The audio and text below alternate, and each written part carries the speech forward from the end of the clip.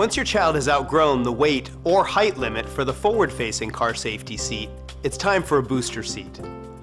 Forward-facing seats have weight limits ranging from 40 to 90 pounds. Your child is too tall for the seat if the top of his ears are level with the top of the seat or if the shoulders are above the top harness height. Belt positioning booster seats typically are not secured to the vehicle. They rest on the vehicle seat and the seat belt is buckled over the child. Some booster seats have lower anchors that help keep the booster seat from shifting while the child is getting in or out and prevent the booster from becoming a projectile in the event of a crash.